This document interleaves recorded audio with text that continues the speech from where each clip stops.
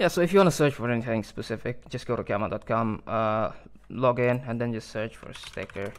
And you'll be able to just go through a bunch of them and find a template you like.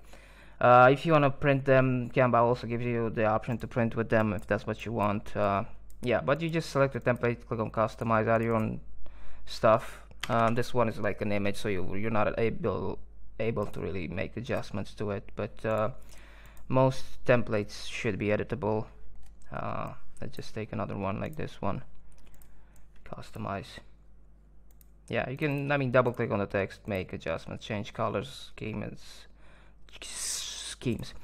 Yeah, and once you're done, you can, I mean, you can print it with Canva or just download the thing as PNG or whatever you want. But yeah, so that you just go to Canva, search for a sticker template, and I'm sure you will be able to find the template you like and use to make your own adjustments and text and content, so that it, I mean, you basically design your own sticker.